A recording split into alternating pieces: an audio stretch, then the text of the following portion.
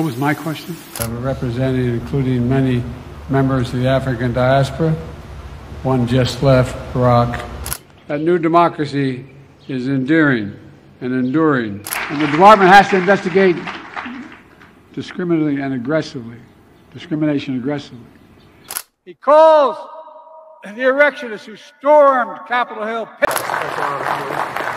But we owe it to folks, all of them, everyone we can. Do I ask the next question as well? Our nation's first black vice president, President Kamala Harris. President, two questions, if I may. No, one.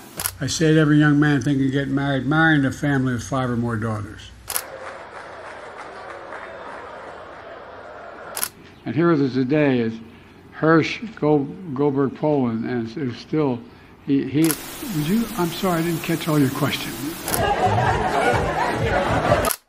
And when I was vice president, things were kind of bad during the pandemic. Let me close with this. After I signed the PACT Act, we cannot get reelected. We cannot win this reelection. We can only reelect Donald Trump.